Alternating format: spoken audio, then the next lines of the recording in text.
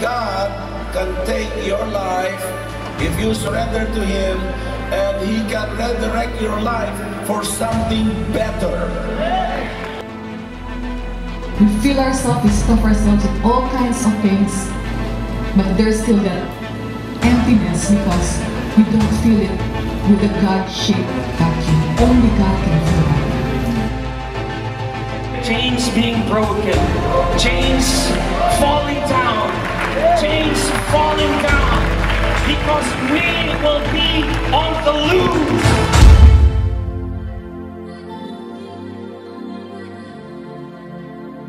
Skylines and crowded streets calling my attention.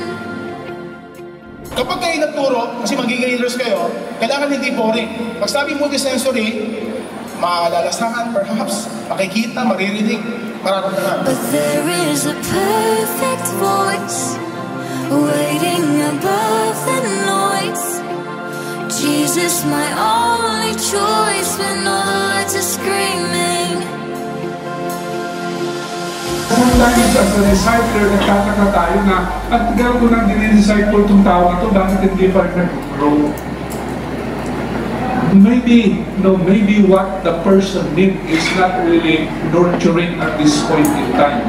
Maybe what the person needs is curing and healing. Young people, youth, you can be on the loose. You can do mighty things for the kingdom of God. You can reach out to other people and save them.